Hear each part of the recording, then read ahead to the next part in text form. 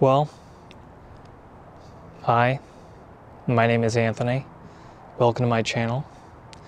I am a queer filmmaker, and I thought this video might be a quick little video about the first time I've ever saw a queer movie in the cinema. I mean, I'm not talking about a queer movie just in general, like one that you watch on DVD or VHS or something like that. I'm talking about going to the cinema and actually buying a ticket and watching a queer movie. Mine was in 2011. The film was Andrew Haigh's Weekend, which is now a Criterion title.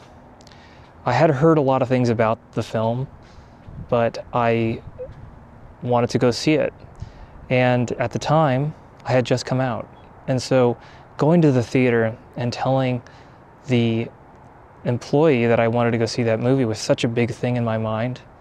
I remember even doing a fake little lie of oh, I missed the movie I wanted to go to. I guess I'll just see the next one, which was obviously Weekend. It was like this whole elaborate ruse.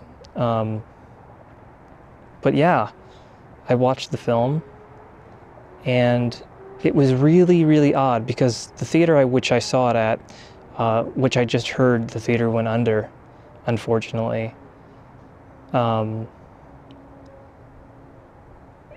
It basically has couches, so you're basically seated next to a stranger watching a film. And this film, it had all kinds of sex scenes in it, so to be watching a movie, a gay movie, with complete strangers and watching sexual stuff on a screen in public was very bizarre.